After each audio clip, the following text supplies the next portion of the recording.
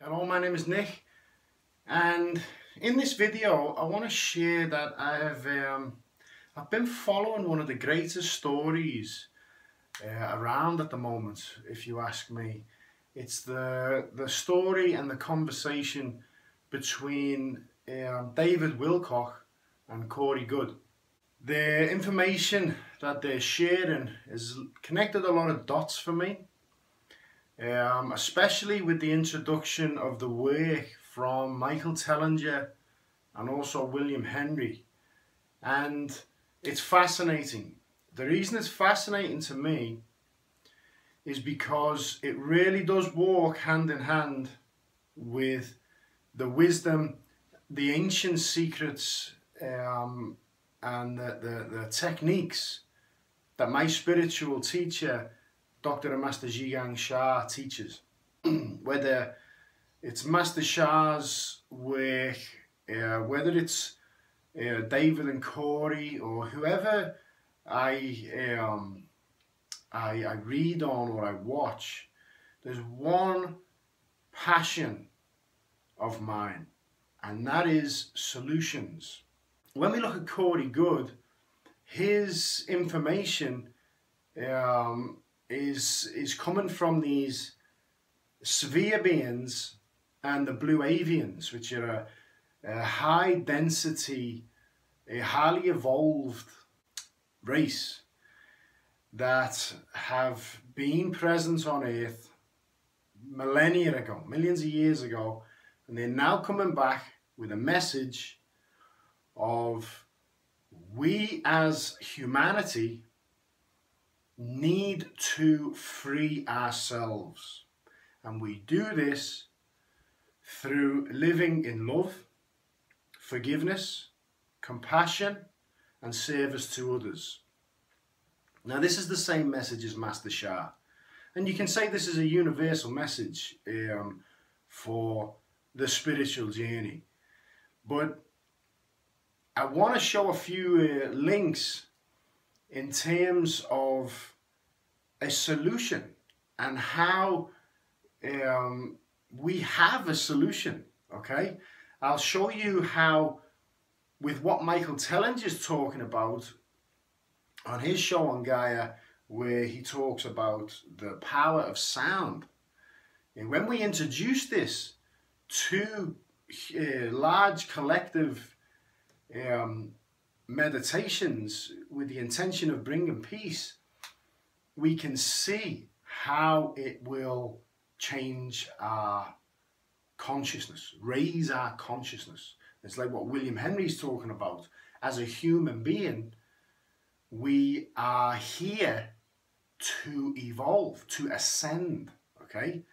Now, whether they're talking about rainbow body, enlightenment, or many other areas, fundamentally, what Master Shah is here and teaching, and what they are talking about, and what the blue avians are talking about, is humanity as a collective ascending, becoming enlightened, and moving into a new era, which started August 8th, 2003.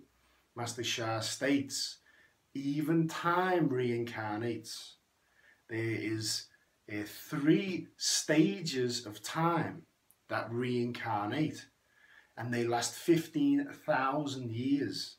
Now we are coming out of a dark era, and we see this because the dark forces who control the planet are coming to a point where they're pushing their final agenda. And at the same time, humanity's consciousness and awareness is on a rise like we've never seen before. And that's because we are coming into a new era. When you look at what William Henry is talking about, William Henry said that the negative forces are trying to force us into a technology-based world, okay? And the spiritual journey is to enlighten to the soul's potential. Now, this is what Master Shah's essence is. His books are called The Power of Soul. His new book is called Soul Over Matter. Okay, the new era that we are heading into is called the Soul Light era. Now, in Master Sha's teaching in his books, he explains the soul. Okay, he explains the divine and the Tao. He explains how to communicate, tap into your soul's potential. You know, we've had many lives, physical lives, but the soul is eternal.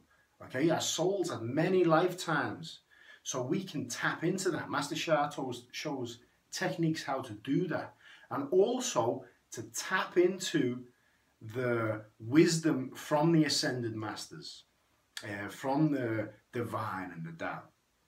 And this is profound, okay? So with Master Sha's Love, Peace, Harmony movement, this is my main focal point, okay? Because yesterday I just watched the latest interview with Good David and William Henry. And they were talking, William Henry said that the negative forces on the planet, their agenda, they want in by 2020. And this straight away opened me up, give me a big aha. Master Sha wants his Love, Peace, Harmony movement to be achieved by 2020. Now, Corey Good said in a different interview that I saw with David WILCOCK, he said, as human beings, we sit down here and we look up at the higher beings to come and save us. But the higher beings look down and wait for us to save ourselves. Now, with the work of Michael Tellinger, he proves how we are creators, okay? We can create in this reality. David Icke does a good job of this too, and how the negative forces use that against us. Now, I'm not trying to cause conflict between good and bad here, because Master Sha teaches karma, okay? For whatever reason, if you are being affected by anything, whether it's good or bad, there's a karmic reason for that, okay? So that's why he emphasizes forgiveness. Again, in one of my other videos, I shared a personal insight of why the Tao creates a good and a bad force, yin and yang. Just as Osho said, when you look into the sky in the day, it's filled with stars, but you don't see them. You need the black of the night to see the light of the stars. This is one way we can look at the negative forces with love, forgiveness and compassion, because they are there so we can ascend. We can rise above, we can enlighten and bring universal harmony, okay? So with the Love, Peace, Harmony movement, the goal is to have 1.5 billion people singing one song by 2020. This will significantly raise the consciousness and frequency and vibration of humanity. And why is this important? Because it's not just a song, it's a message, it's an intention, a global intention. And it's also of very high spiritual significance. 5 lines: I love my heart and soul, self-healing, forgive yourself, then you can forgive others. I love all humanity. This is selfless service. Humanity represents all souls in this term.